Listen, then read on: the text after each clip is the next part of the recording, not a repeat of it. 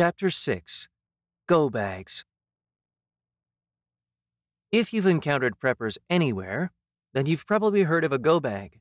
Put simply, this is the bag you grab when you need to GTFO with zero notice.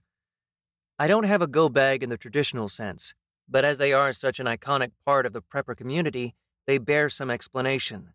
The concept of a go bag is simple. When the shit hits the fan and you need to flee, this is the bag already waiting. You stock it with everything you think you might need in an emergency, and many people keep theirs in their car. While mine may not fit in a single bag, my truck contains all the following right now as we speak.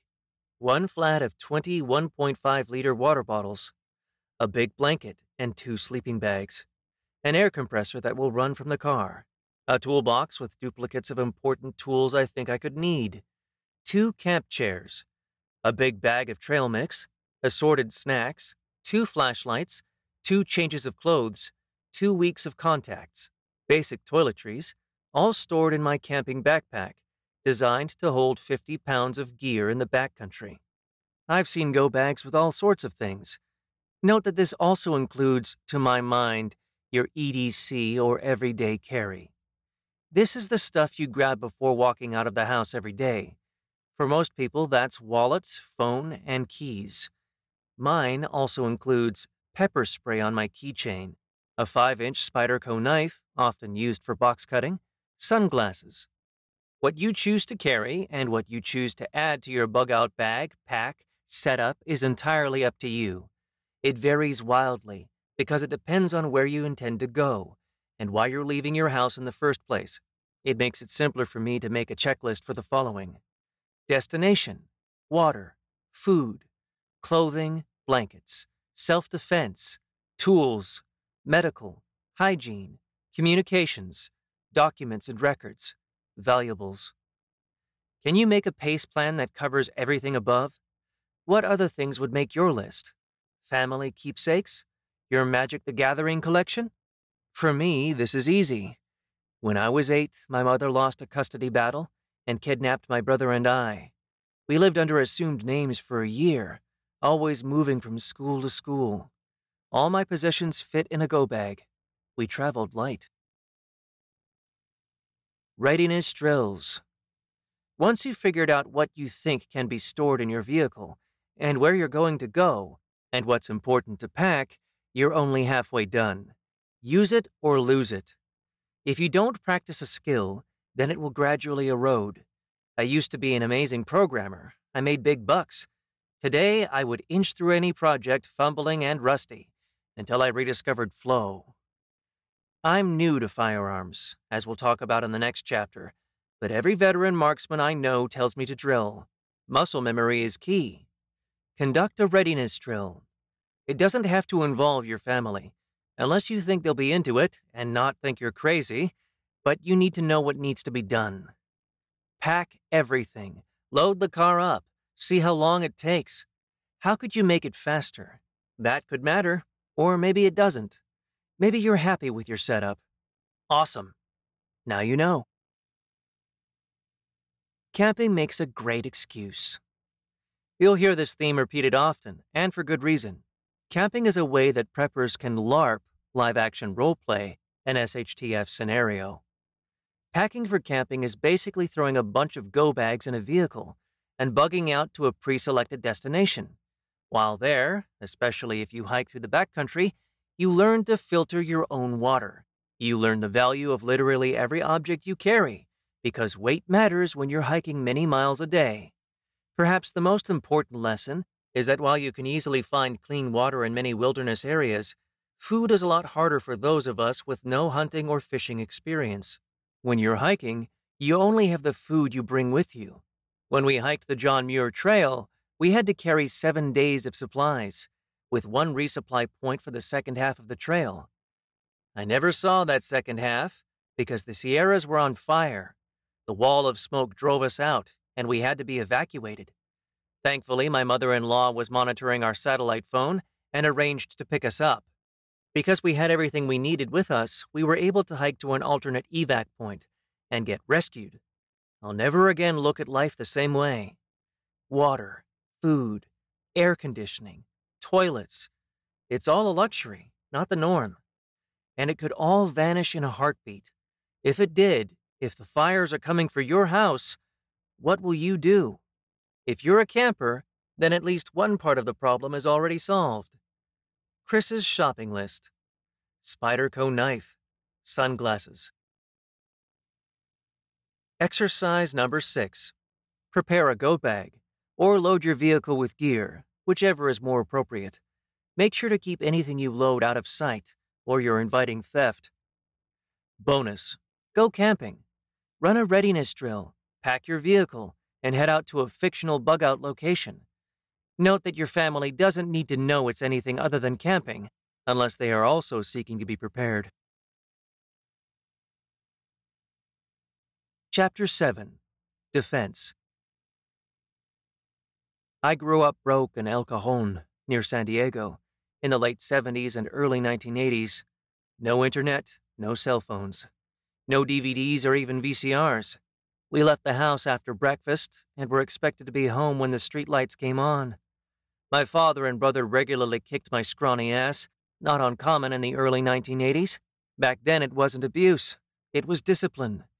I'm not condoning it, but there were upsides. It's hard to fear something that has occurred regularly to you.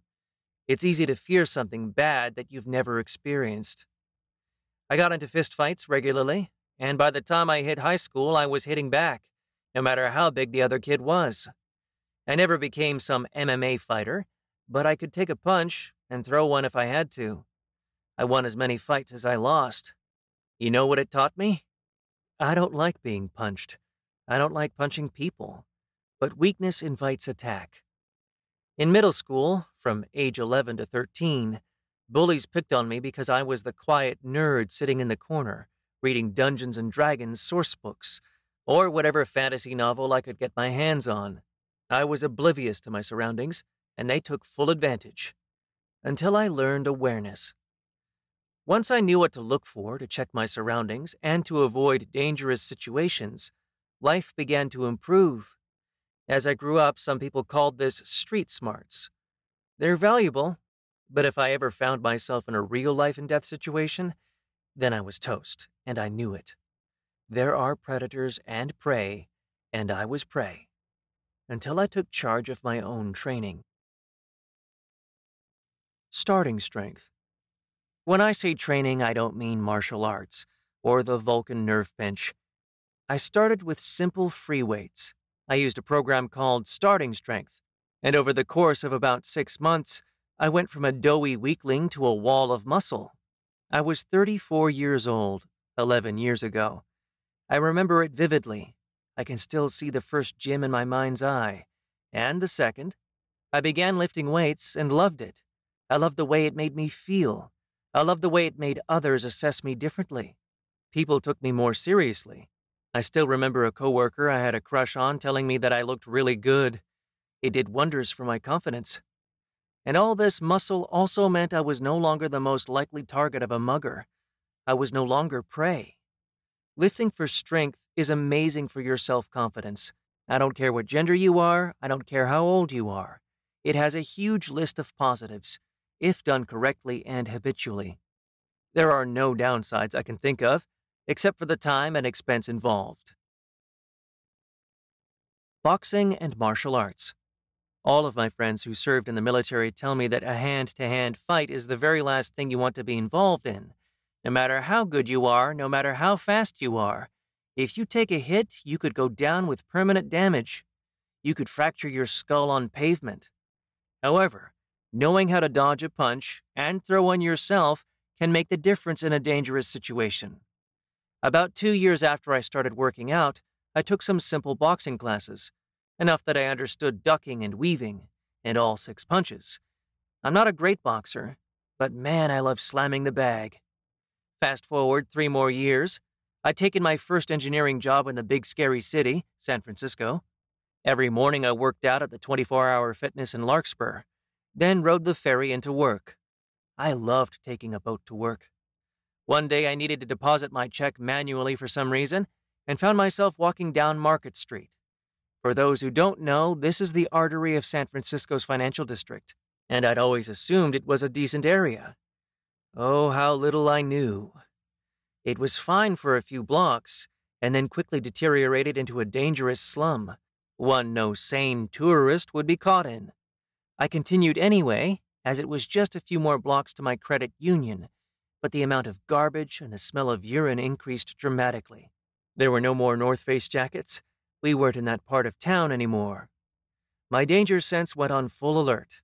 I already keep my phone in my pocket when walking in the city, and this made me glad I did. I could see people sizing up the few tourists stupid enough to have wandered off the beaten path into their hunting grounds. And then it happened. A guy loomed from an alley to block my path with a little pocket knife. He barked at me that I needed to give him my wallet. What I did next wasn't smart. It wasn't something I'd recommend.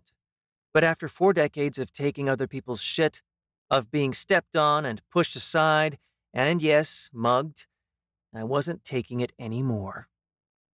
Come and take it, I told him, and slid into a boxing stance. I plucked my knife from my belt and found that it was larger than his. He was taller, but if he worked out, it was nowhere near as much as I did. I'd become a power lifter. I might not look like much, but I was confident I could break this guy in half. And he sensed that confidence. So he waved at me and said, "Man, you're not worth it." "You're right," I affirmed, meeting his stare. "I'm not." He retreated, and I got to keep my wallet, paycheck, and phone. It happened because I'd trained for 6 years at that point, in strength, boxing, and general awareness. In confidence. Always be aware of your surroundings, and if possible, find a style of self-defense that works for you. Since that day, I carry pepper spray on my keychain. It won't stop an attacker, but it will make their life suck for about 20 or 30 seconds. You do not want my undivided attention for 20 seconds when I can hit you, and you can't fight back. If you're smaller or conflict-averse, then 20 seconds is one heck of a head start. Firearms. If you live in a state that allows you to carry a concealed firearm, then guns really are the great equalizer. Many of my female friends carry one. Though their families would probably be shocked to realize it, they keep it secret, but stay prepared. Not long ago, I saw a video of a woman being accosted. A car stops on a deserted street, and a man leaps out, with the obvious intent of sexually assaulting her. She tried backing away, but when he came at her, she whipped out a pistol and shot him twice. He bled out. She got away. Because I'm a larger guy, I worry less about direct confrontation, and believe carrying a gun would create as many problems as it solved, so I have no interest in my concealed carry permit. I have a child at home. I don't want firearms that he can harm himself with, no matter how many security precautions I have in place. I can't risk a pistol. But I also know how fast a situation can go south, and how quickly people will turn on each other when there are no immediate consequences from a perceived authority like the government. So I picked up a shotgun. A Mossberg 590 tactical as a matter of fact, with a fancy flashlight along the barrel, big, heavy, hard to chamber around without upper body strength. I made this choice deliberately. I made it after a great deal of research and after consulting with my wife. Our son is 2 as of this writing. My shotgun is stored in a safe with a second lock around the chamber. The ammo is stored in a hidden safe elsewhere in the house. Even if he found the gun and the ammo, he can't fire it. And he can't point it at himself until he is the size of an adult. That was important to me. Other people, especially people with no children, find that a pistol is a better option. If you believe a firearm is a prudent prep, then it's important to find one that works for you. My buddy Trevor took me shooting back in 2014, then on a pig hunt the following year. I'd never been hunting and never fired a gun. By the end of that trip, I'd fired several rifles, several pistols, and a pair of shotguns. Pistols require precision, incredible aim. The same proved true of the rifles, like the .308. I like the training to be effective with either, because they require hundreds of hours, if not more, to master. Trevor is a marksman with all his weapons, because he has devoted that time. But a shotgun is a different animal entirely. Growing up, I played a ton of first-person shooter video games. Imagine my surprise when I find out a shotgun works like it did on the screen. We went skeet shooting, and I tagged 19 clay targets in a row. It was easy. Leading the target came naturally. I loved it. Current events concerned me enough that I felt obtaining a firearm was prudent. Every week I see more crime, and I vividly remember the rampant inflation from my childhood. It's just starting again, and it will not be over quickly. Desperate people do desperate things. I need to be ready for my son. It's unlikely a shotgun will help me do that, but if I need it, I want to own it. But as I told my wife, it's much more likely that she'll laugh at me when we're 90 and say, "Wasn't that stupid gun you never needed a huge waste of money?" Yep, I'll laugh, knowing that it was some of the cheapest therapy I ever bought. My first trip to the range was terrifying. It had been years since I'd touched a gun, lots of years, and then only in the presence of a marksman who could show me how not to kill myself. I felt weird, but no one gave me strange looks. They all seemed to think I belonged there. I put up a target, put on my eyewear and ear protection, and chambered my first round, and then promptly ejected it onto the pavement. I didn't understand that when you yank the lever toward you, that's ejecting the old cartridge, and that if you want to fire, you have to push it away from you to chamber a round. I felt like an idiot, but no one noticed, and I figured it out quickly. Now I go to the range every 2 weeks and run 20 to 30 rounds through my Mossberg. I carefully drill the same way every time. Snap to shoulder, sighted target, safety off, squeeze trigger, rack new round. Over and over and over until it becomes muscle memory. Will I ever need to use the shotgun? Probably not. My wife is usually right, and probably will be about this too. But I trust my instincts. If crime comes to our area, and home invasions become a thing, I'm now confident that I can protect my family. That's important to me. Owning a firearm gives me peace of mind. I'm not afraid of guns anymore. It's the people threatening my family or my community who should be afraid. The Gray Man Philosophy. The very first time I found the Prepper subreddit, the top thread was about being a gray man. The name intrigued me because I recognized it from my favorite series of books, The Wheel of Time. In that series, the Shadow sends assassins to kill our heroes. These assassins are called gray men. The mortal eye slides off them. You don't notice them in crowds. They are invisible even while in plain sight. The Prepper community advises you to be a gray man. Fade into your background. Don't advertise your preps. Don't draw attention. It's good advice, even if I don't personally follow it most of the time. I share so that others can learn and contribute to their communities. At a certain point, I believe we all have a responsibility to give back, but I also recognize that it places me at risk. If your risk tolerance is low, then be a gray man. Tell no one of your preps, and never show anything to suggest you are worth attention. Chris's shopping list. Mossberg 590. Pepper spray. Exercise number 7. Choose a method of defending yourself. Boxing, MMA, a self-defense course, pepper spray, cardio so you can run away. Invest in that area and drill it until it becomes habit. Bonus. Apply a PACE plan to your self-defense. What are the most common situations you might find yourself in physical danger? How can you de-escalate or escape the situation? If you can't, what do you do?